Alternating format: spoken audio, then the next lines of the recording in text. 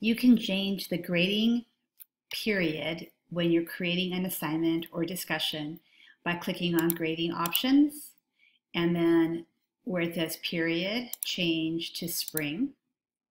You can also do so in your gradebook using the bulk edit area. So here I am in a gradebook. I'm going to click these three dots and select bulk edit. Let me scoot this over so you can see more of the screen. So in the bulk edit area, you can make changes to a number, more quickly to a number of assignments at one time. So you notice that you can change a lot of different things right in here. You can change the published or unpublished, the category, the point, so forth. Right now we're looking at the period.